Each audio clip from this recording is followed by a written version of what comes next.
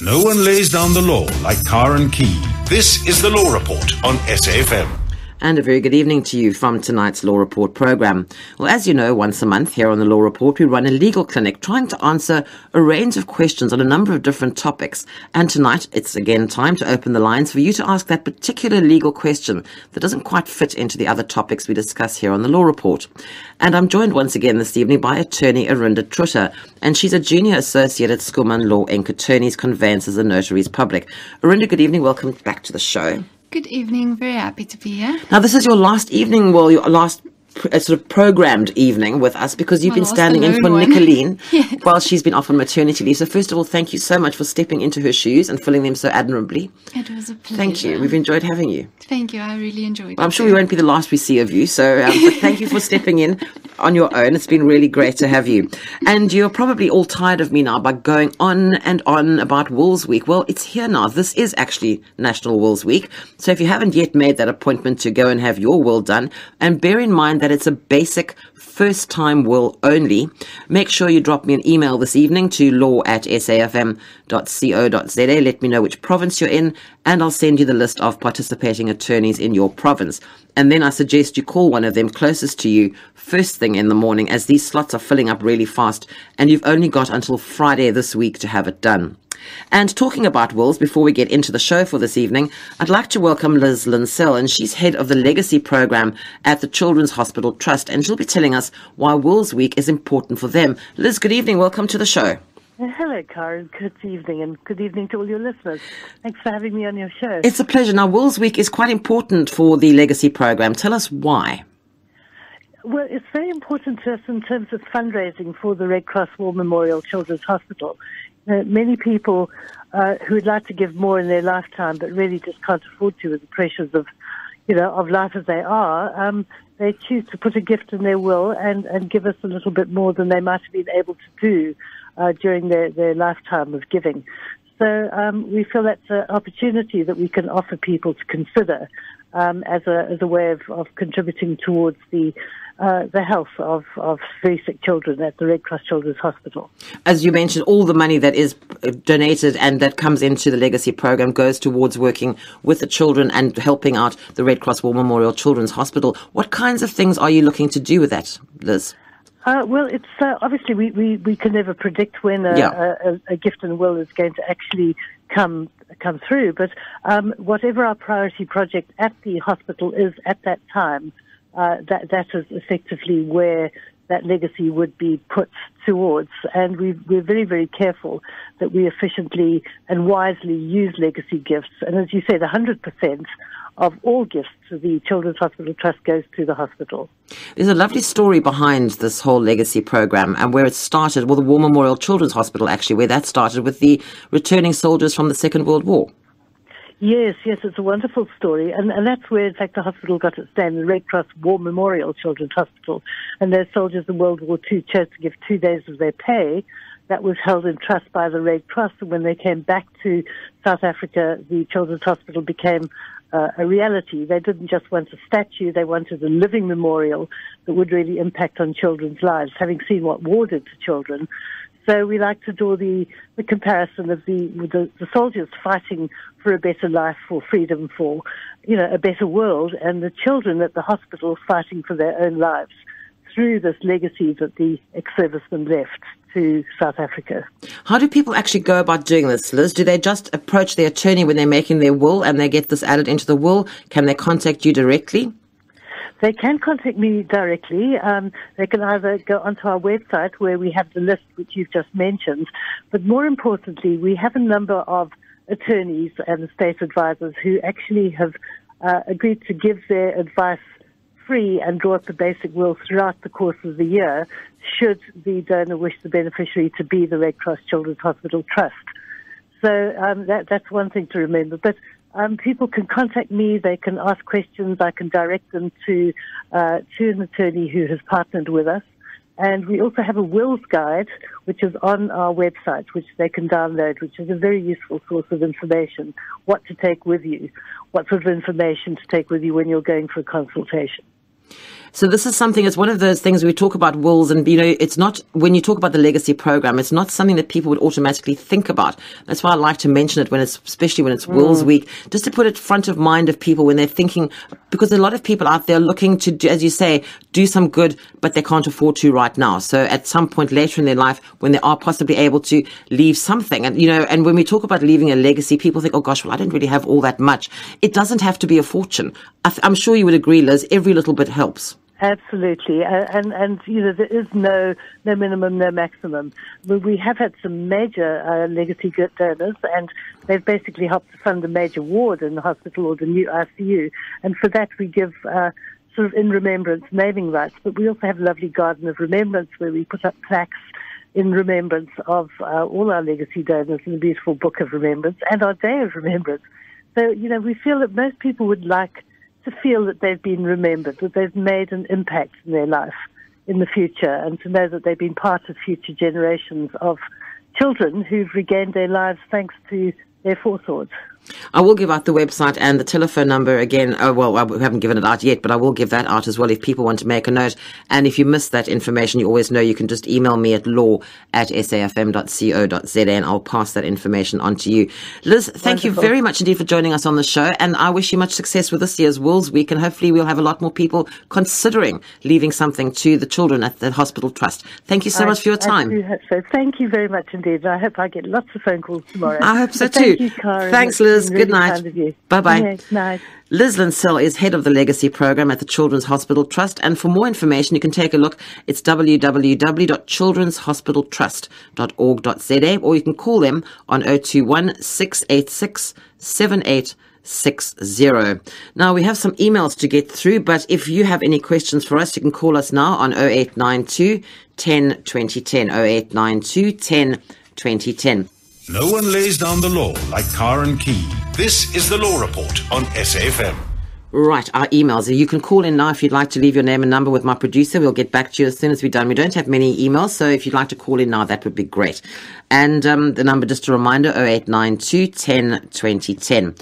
Right, Arinda, the first one. It's headed divorce, marriage and community. I'm a male, age 58, says the listener, and not working. I'm on a disability grant, originally from KZN, now living in Mpumalanga. My problem is I'm trying to divorce my wife using legal aid. Towards the end of 2014, she was served with a summons.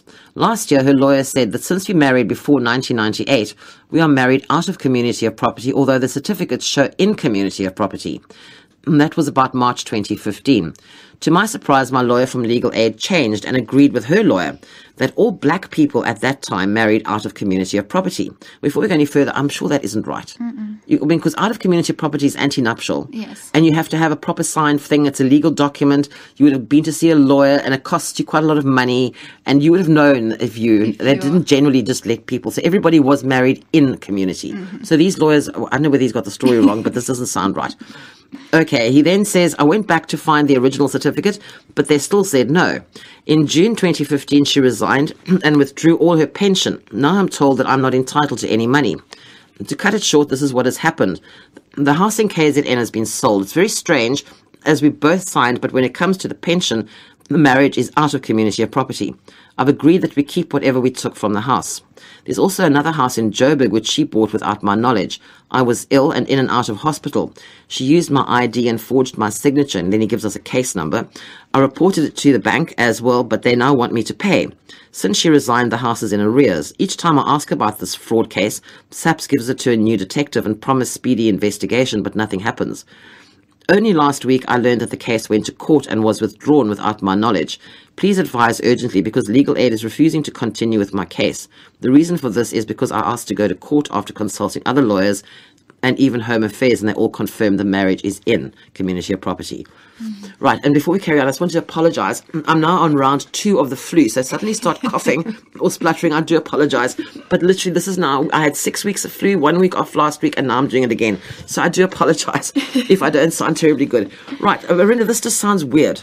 Yes, I did a bit of research as well just to make sure, but a customary marriage entered into before 15 November 2000. That's when the Recognition of Customary Marriages Act came into working.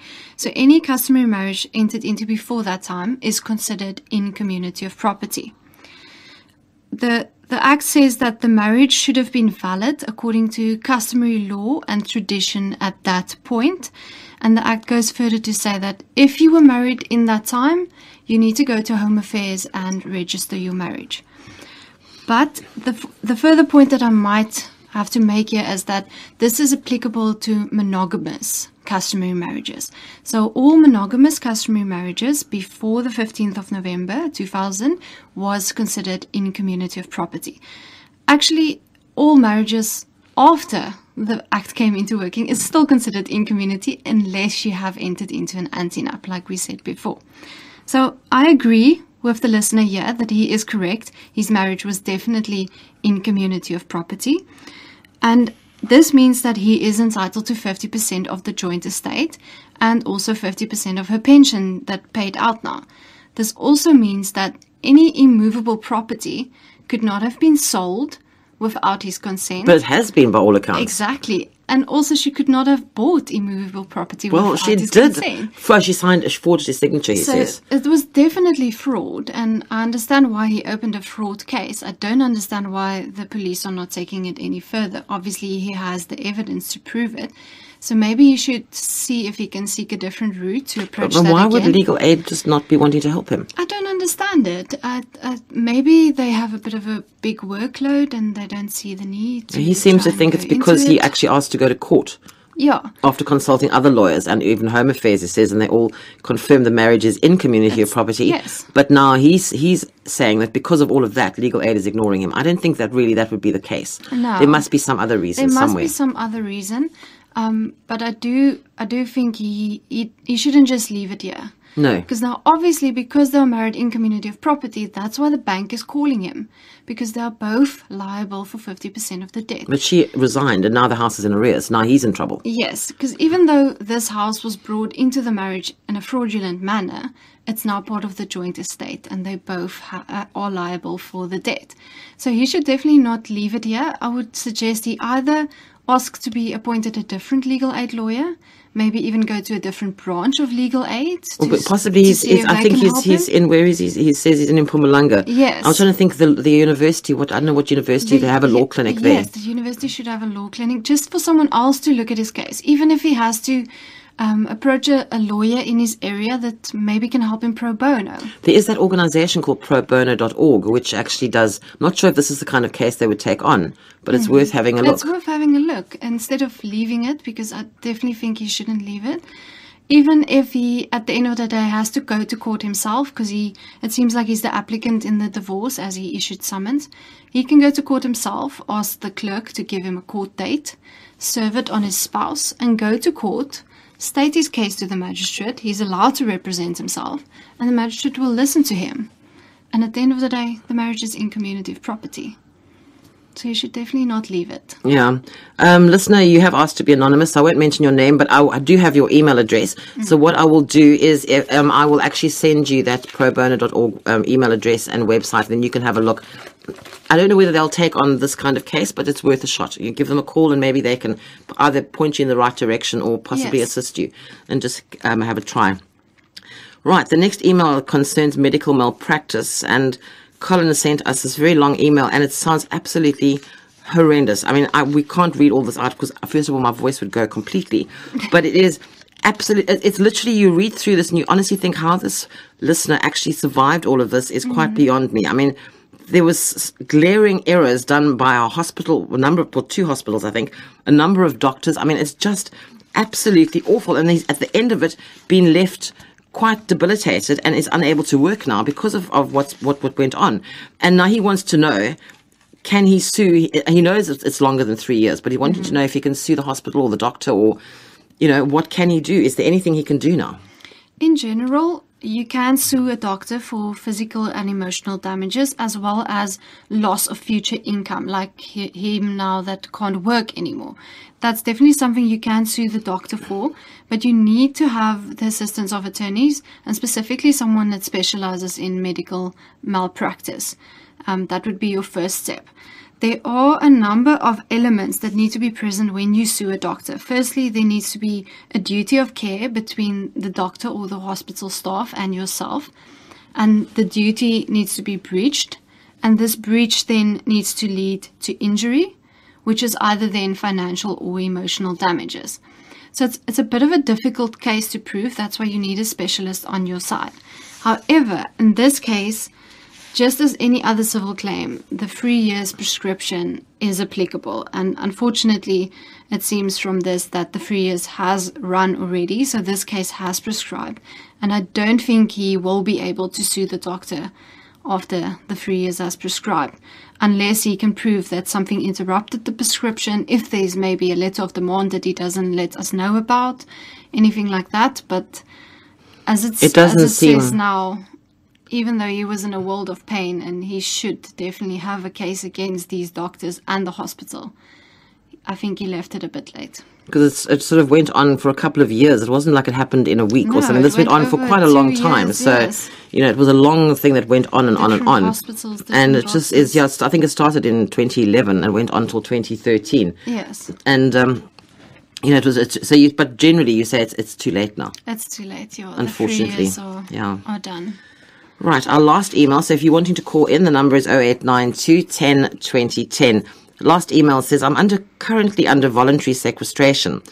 I stay in the Southern Cape and applied at someone as an agent here. I'm currently paying 3,500 Rand monthly for their service, and I have been doing for about 8 months. I never received any correspondence from their law firm. The lawyer's company is in Pretoria. A month ago, the curator phoned me, who's also in Pretoria, and told me that he's coming to take my assets, which is, according to him, an amount of 93,000 Rand. During the telephonic conversation, I was shocked to hear the information. He told me I was shocked to hear the information that he told me. First of all, my address is incorrect. Instead of the address in the Southern Cape, the same address was in Johannesburg. I denied it. The curator told me that I knew this is forgery. He then emailed me the document, and to my surprise, my assets listed were totally wrong. I had assets I can only wish I had. This was my second knock. What do I do in this situation? I'm worried because this is very problematic to me. This just sounds, we seem to have all these people having these really strange episodes tonight. This doesn't sound right either. No, and it's interesting that they say it's forgery, but the mistake is on their side. Yeah. No, a voluntary sequestration has to be applied for by the debtor. This is an application that's brought in the High Court. So he says he applied in the Southern Cape, but an agent there of the law firm who's in Pretoria. Yes, so I assume he's paying the attorneys for the application in the High Court. Then after the court makes the order for the sequestration, a curator is appointed, and he is able to come and obtain the assets and then sell it, and the value thereof will be distributed between the creditors. But obviously there was a big slip of information through the cracks here, or big miscommunication, it seems, and the curator will obviously not be able to take assets that is not in existence. But even the address is wrong. I mean, that's... No, it doesn't seem right. So I would say he should obtain a copy of the court order, because the court order would set out his address, all his details, the details of the sequestration. And if it's all wrong on there, then obviously the lawyers made a mistake in bringing the application. Because he's paying 3,500 Rand a month for 8 months already. Which is crazy already. I can't think that... For their service, he says. That doesn't seem... I mean, normally when that's you paying off your debt. Yes. That's not for... You shouldn't be paying that for their service. For their service. It should be towards the debt. So I'm sound not right. sure what's going on there. So I think he should either try and speak to the curator or the attorneys that he has on mandate already. And if he can't get through to them, he should end that mandate as soon as possible. And what happens to all this money he's paid now? Unfortunately, because he's paid it into an account for a lawyer, and if they can show valid invoices for that much money every month, I don't think so. I don't think so either. I don't believe that it can be, but... Is there sort of an ombud or something that deals with this, or who is there someone he can go to that can help him? He should be able to go to the National Credit Ombud, maybe. I think that would maybe help him. But otherwise, I think it's more miscommunication at this point, and might be a bit of negligence on the side of the attorneys when they drafted the application. And now this miscommunication and wrong information has sifted through to the curator that has to obtain assets now that don't exist. Stuff he doesn't have, yeah. Yes. So basically, his first step is to ask for a copy of that court Of order. the court order, definitely. And he is obliged. They are obliged Yes. to give it to him. No, It's his definitely. legal right to have that. So That's his right. He should already have it, actually. okay. They should have sent it to him as soon as No, well, it that's was the point. granted. He says he's been paying all this and he's never received any correspondence from No, the law that's- firm. that's not That's good. not right No, either. no, not Can at he all. go to the law society on Yes, this? of Can course. He can definitely lay a complaint at the Law Society against the attorneys, especially if they were negligent in bringing the application and they had the wrong information. Because Okay. that's going to affect him negatively now. So he can definitely lay a claim against them. Anton, if you just first of all ask for a copy of that, which they should have sent you now anyway. Already, yes. But you can actually, if you're having bad service from this law firm, get in the touch with mandate. your law society, and I will actually find out. I've got your email address. I will actually send you the contact details for the law society in your area, Yes. and which is the Southern Cape, which is probably the Cape should Law be the Society. Cape Law Society, So yes. I will send you the contact details for the Cape Law Society, and they possibly will be able to direct you where to go from here. Yes. I think, because that just doesn't sound right. They have the complaint process on their website as well, that you can just fill in the complaint online as well. Okay, so I will do that. I'll drop that email down so you'll have all of that. Right, okay. Let's take our first caller tonight. Jabu in Roslyn, Pretoria. Good evening. Good evening, how are you? Very well, and you? How can we help you? I'm there. I'm just a quick one. Welcome. I'm currently in a transaction of switching my bond from Bank A to Bank B. I'm already having approval from Bank B. I'm having a bit of a confusion with regards to the transfer cost. I'm already almost 1 year, 6 months on the current bond with Bank A.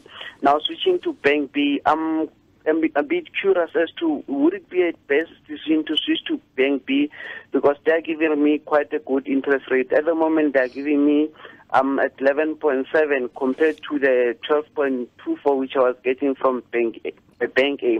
I'm looking to get an advice as to what should I be looking at here? Which things should I be guarding against here? Thank you so much.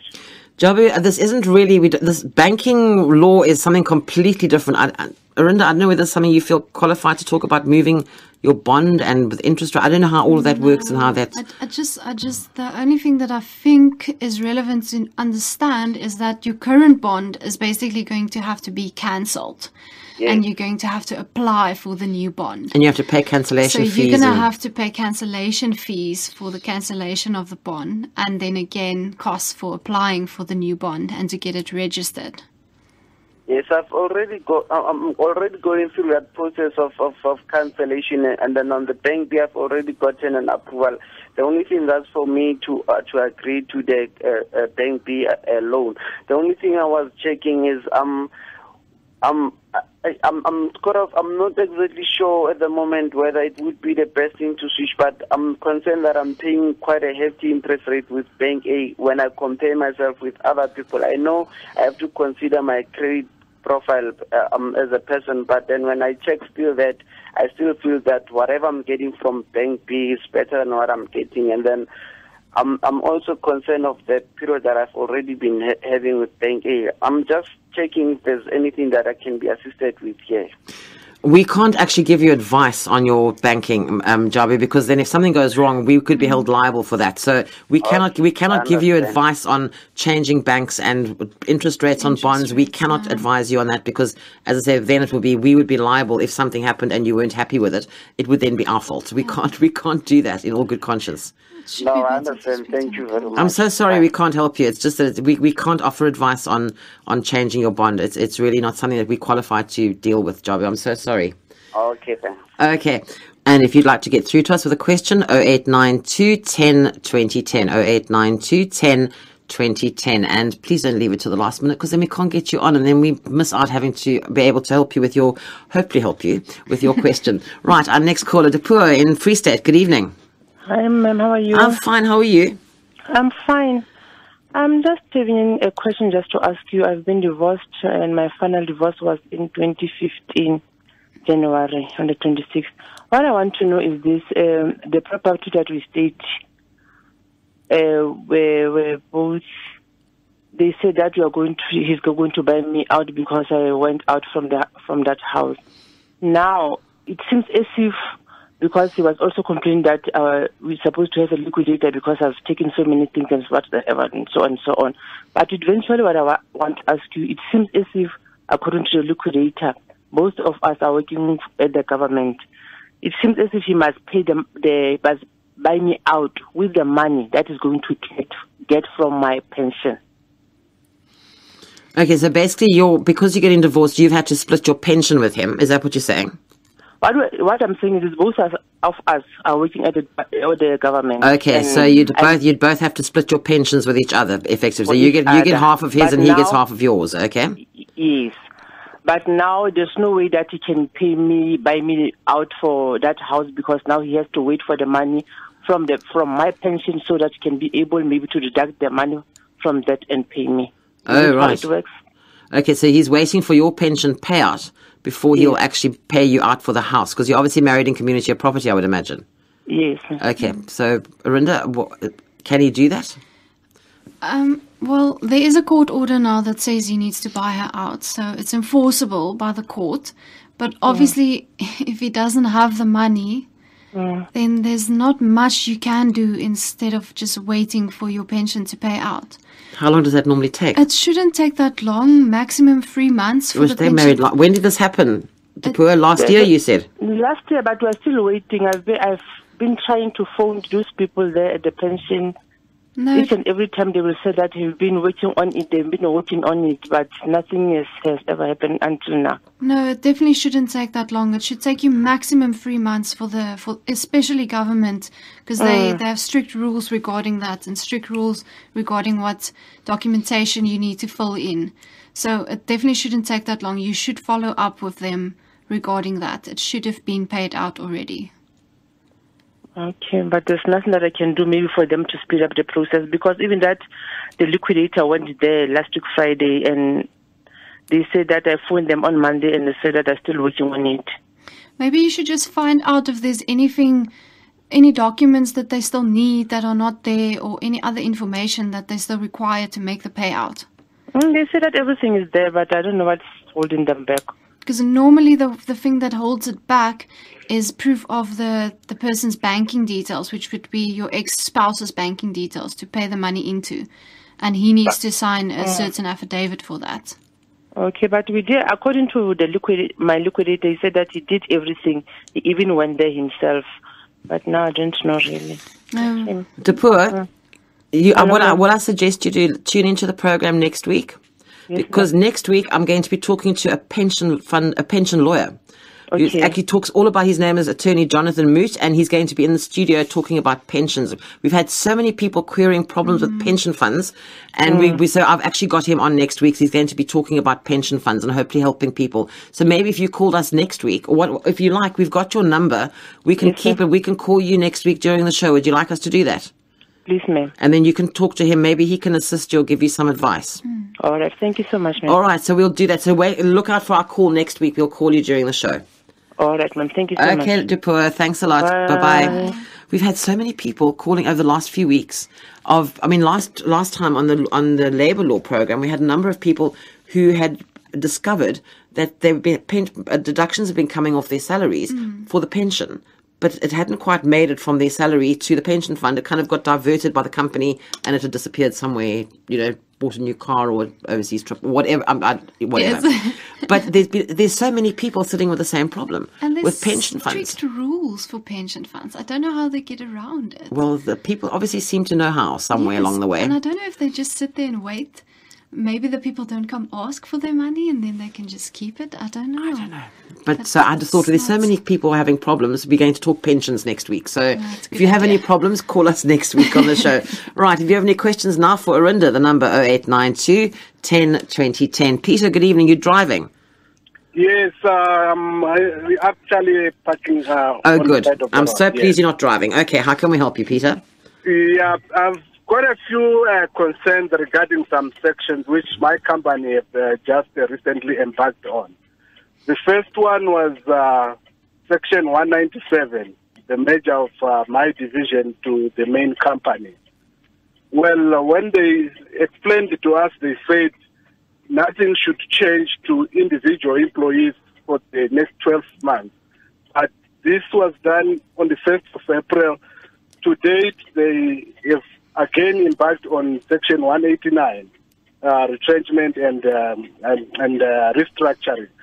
So the thing is, they are actually giving alternative positions or duties to some individuals, whereby they are now asked to be earning less than what they were earning with the previous division as it was before all this.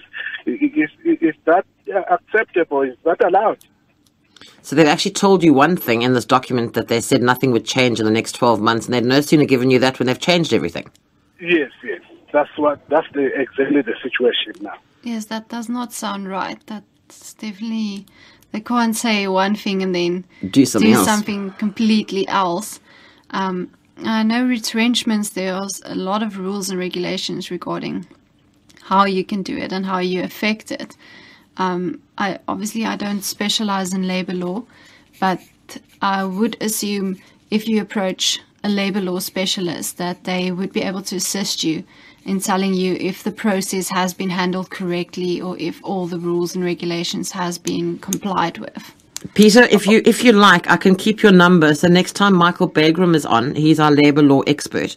We can call you if you like, and then you can actually chat with him, because he'll be able to tell you exactly what's going on. Yes, he would be. No, I'll be very happy to chat with him, because this thing is an ongoing, and I don't see it giving joy to our members.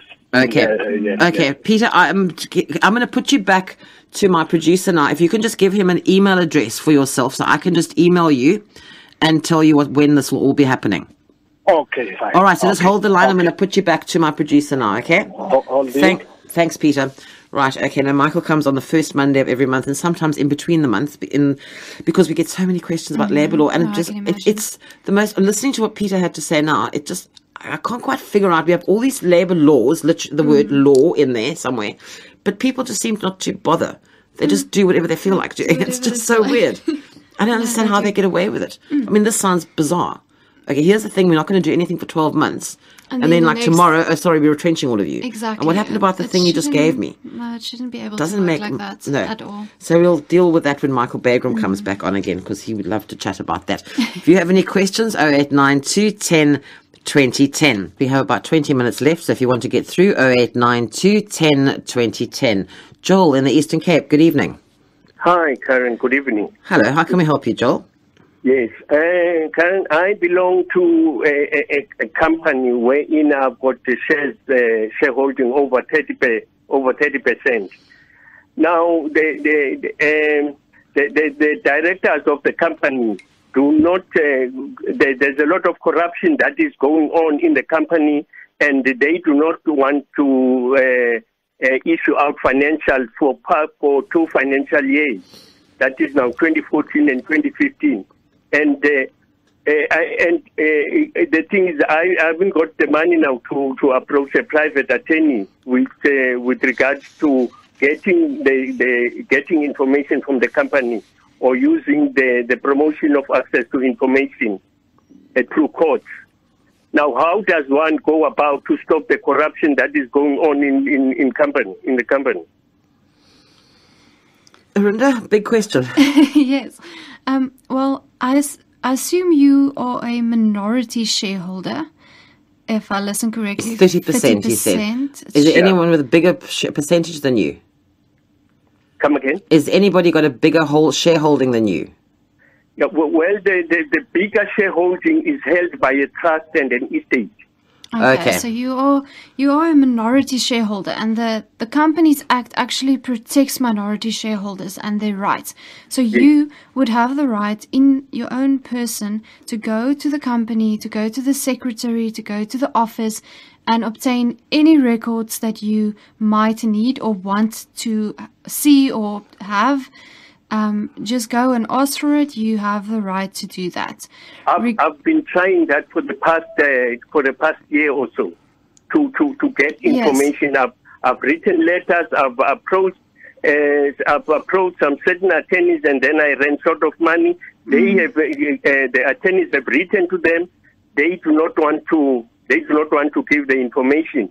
And another thing is that the financials, they haven't prepared financials for the past 2 financial periods. Yeah, that's definitely not in line with the Companies Act, because you definitely have a right to obtain all the information that you might need as a shareholder. Where does he go from here now? Is there an organization or a body that he can approach? Unfortunately, I would say my advice would be to appoint a lawyer, even if Well, he can't afford it now, he says. That's his even really... if he goes to legal aid. You need a lawyer to help you with this, because this is a very specialized field in company law, and to remove directors is very hard. Obviously, the shareholders can remove a director, but it's a double barrel, because you're removed as a director, but it's also your employment. So you need to basically fire the director and go through the whole CCMA process. So it's quite hard if you wanted to remove any of the directors, but for you to get access to the information, it really shouldn't be this hard. Could possibly... Everybody says it shouldn't be hard to get information. Yes. But why I am not getting information. Joel, I'm just going to ask Arinda. Joel's in the Eastern Cape. Would he fall under the Cape Law Society? Yes, he would. Joel, well, I'm going to put you back to my producer. Can you give... Well, he's actually on the phone right now. But basically, I'm going to put you back to him. If you can give him an email address, and I will send you the contact details of the Cape Law Society under which Eastern Cape falls. Yes. Contact them, and they can possibly... They do have lawyers that do take the occasional cases pro bono. Yes, they should I'm not saying they would do that, but I'm just saying there is that possibility. And if not, they can possibly put you in touch with somebody that could help you in the field of company law, because they have obviously lawyers in every sort of field that there is possible, and they would be able to put you in touch with the right people. So I'm going to email you that information so you can get in touch with the Cape Law Society. Oh, okay, but isn't there a clause in the new company law that protects that one can run? Because I've also been to the Department of Trade and Industry, and I didn't get help from there. Yeah, I don't think it really falls under the Department of Trade and Industry. There is a specific clause in the Companies Act that protects your rights as a minority shareholder. That's why I say it shouldn't be hard to get this information, because you are protected in terms of the Act, and they should give it to you. Even if you then have to use your legal aid attorney to apply to court to force them to give you the information. I've been to legal aid. Legal aid says they do not get involved in company in business. That's why let me send you the information for the Law Society, or they'll be able to point you in the right direction, Joel. Yes. Oh, all right. I'm going to put you back to my... Oh, he's back on the phone again. He's on and off the phone. I'm going to put you back. They'll put you on hold now, and then he'll ask you, get your email address from you, and I'll email you that information. All right. Okay, thanks, Joel. I'll stay on the line. Yeah, stay on the line. Don't hang up. Good luck. Thanks, Joel. Good luck with that. Right, bye-bye now. Off to Hammanskraal now. Good evening, William. Morning, sir. Hello, William. Good evening. Good evening. Can we help you, William? Hi. Yes, I applied my pension on January this year, but I'm still waiting for it. You applied for your pension? Again. Yeah. Pension. William, next week. We're doing pensions the whole of next week. We've got your number. What we're going to do, William, I'm going to actually call you next week. Well, not me, but my producer will call you next week on the show, and we will actually talk to a pension lawyer. So he'll be able to possibly give you some advice. Because, Arinda, unless you want to deal with this? No, once again, it shouldn't take that long to pay out your pension. It really shouldn't. All right, so we will call you during the show next week, and then you can talk to the attorney then. Thanks, man. Okay, thanks so much. Thanks, William. Good night to you. Bye. Right, you tune to SAFM, South Africa's news and information leader. I'm Karen Key, and this is the Law Report. My guest tonight is attorney Arinda Trutter. She's a junior associate at Skuman Law Inc., attorneys, conveyancers and notaries public, practicing here in Cape Town. And we've got about 10 minutes left, so we've got a few calls standing by, but there's still time, I'm sure, for more. If you'd like to call now, 0892 10 2010, 0892 10 2010. Before we take our next call, I just want to tell you all again, it's Wills Week this week. Why should people be having their wills done, Arinda? It's very important. Yes, wills are very important, and not only for distributing your property. I know people like to say, "Yo, but I don't have a lot. Why should I have a will?" It's not just about that. It's to provide security for the people you leave behind, your loved ones. It's appointing an executor to go about your wishes as you would like them to happen. It's about appointing someone to look after your children, even someone to look after your pets, because we know pets are four-legged children. So it's not only your property, it's much more than that. A will is really important. You need to have a will. And also stops all that possible squabbling at the end. Always. You know, there's always squabbling. Everyone says, no, my family won't argue. My family won't. As soon as it happens, then your family turns into that family. So you need to have a will to get all of that out of the way.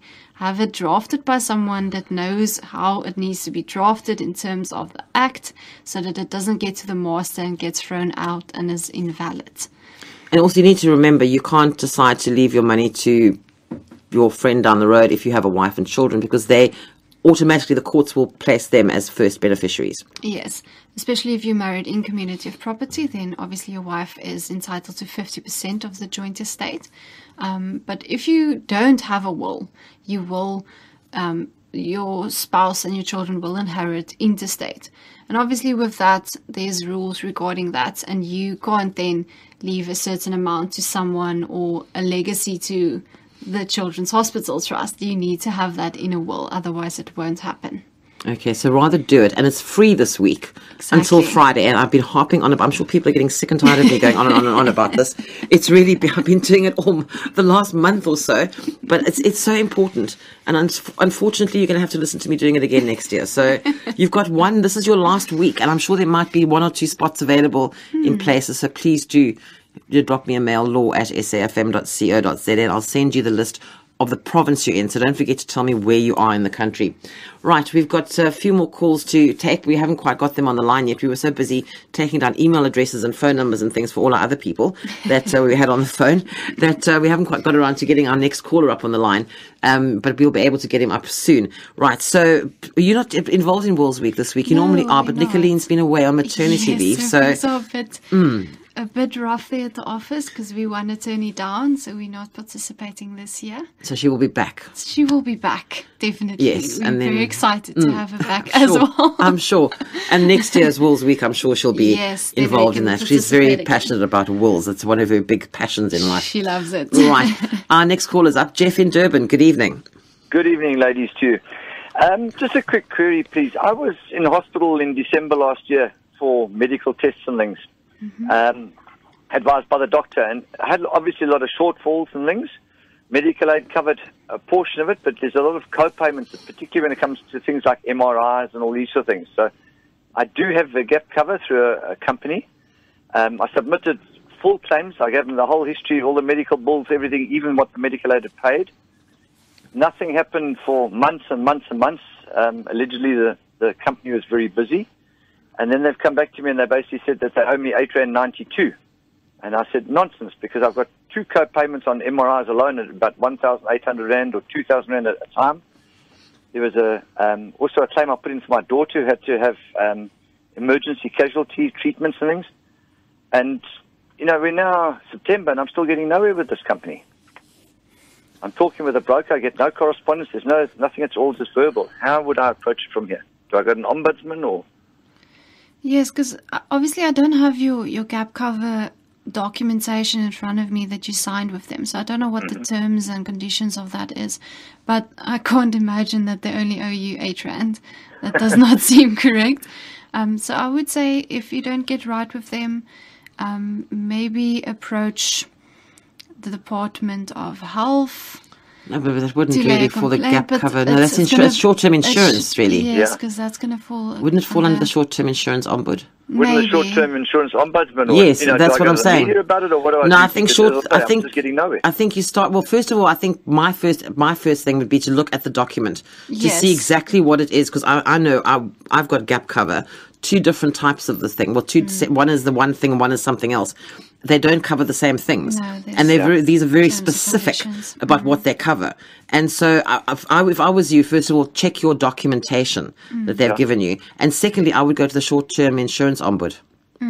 Well, as I say, when it's the top of the range gap cover. And according to the broker, yes, it is all covered because I was in hospital at the time. They cover shortfalls, anything that's not paid type of thing. But as I say, when they're 9 months, 10 months down the line. Yeah, And they only came back to me about 6 weeks ago, and then I've called him in. We've had another thing. I've complained. He said they're going to do a review, but it's just like that was 6-8 weeks ago again.